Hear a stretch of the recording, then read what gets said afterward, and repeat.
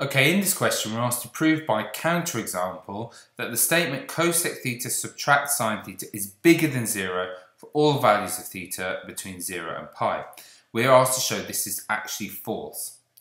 So what counterexample means? This is what it means. All we need to do is find a value, a theta value, a value of theta, so that this thing is less than or equal to 0. So cosec theta subtract sine theta is less than or equal to 0. If we could find a theta that makes that less than 0 or makes it equal to 0, then we've shown that this thing can't be strictly bigger than 0 for all values, okay? So that's our aim. Now, before we launch into doing some algebra here, let's maybe, if we were to try and think of a value of theta that made that equal 0, we'd be done. And maybe there's an easy answer for theta for that. Now, I might start with theta is equal to, let's say, 0. So if theta is equal to 0, cosec is 1 over sine, and 1 over sine 0 is like infinite, so we're not getting anywhere there, so that's no good. But what about theta is equal to pi by 2? 1 over sine of pi by 2, okay? Subtract sine of pi by 2. Now you know sine of pi by 2, sine of 90 is equal to 1. So 1 over 1 is 1, take away 1 is equal to 0. So we found a value of theta that makes this equal to 0. So because theta equals pi by 2 gives cosec theta subtract sine theta equals 0, we have a counterexample.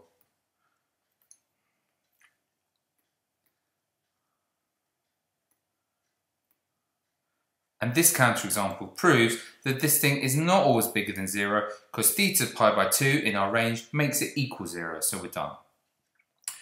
Then for part B, so let's just take a quick snap of this to stop us jumping up.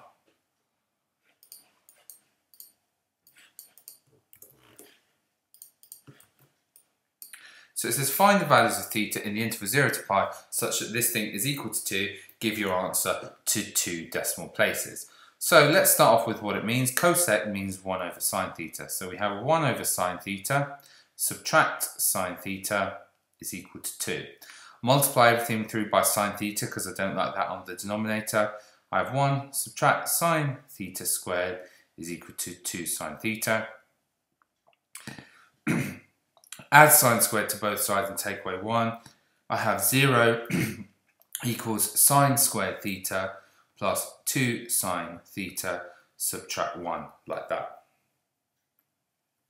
You could try and factorise that, but you won't have any success factorising that. Instead, use the quadratic formula. So sine theta, let's state our A. Our A, the coefficient in front of this is 1, B is equal to 2, and C is equal to negative 1. So sine theta is going to equal negative b, so negative 2, plus or subtract the square root, b squared, which is 4, subtract 4ac, so 4 multiplied by 1 multiplied by negative 1, all divided by 2a, which would be 2.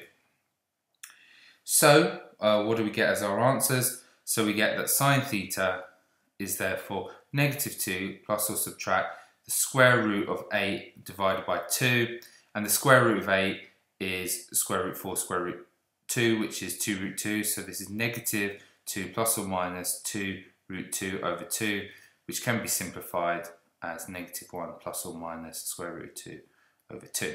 So that's, sorry, not over 2, just we've divided by 2 like that. So sine theta could be any of those things. Now it's worth getting the calculator out. If it was negative 1, let's subtract root 2, so negative 1 subtract square root of 2, you get negative 2.41, which you can't have a solution because sine theta has to be between 1 and negative 1. So sine theta is equal to negative 1 subtract root 2, you're going to ignore, there's no solutions.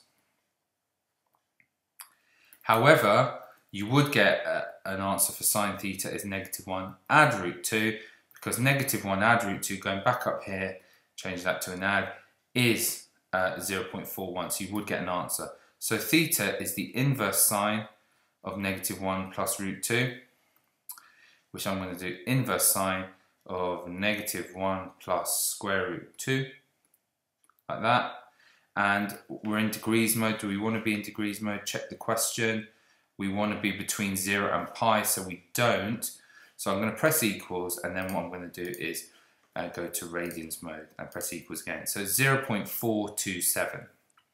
So theta is 0.427. Now we want to be to 2 decimal places, so 0.43. Theta is 0.43. And we want our answers between 0 and pi. Now you should know what the sine graph looks like. The sine graph looks like this. And so if there's an answer 0.43 from 0, there'll be another answer here, which is 0.43 back from pi here. So the other answer is pi subtract 0.43. So our theta value is 0.43, and if you do pi subtract what you had before, it would be 2.71. So 2.71. Both of these radians, both of them answers to 2 decimal places. Could of course substitute them in here to check that it actually gives you 2, and that would be a very worthwhile thing to do. But we're done.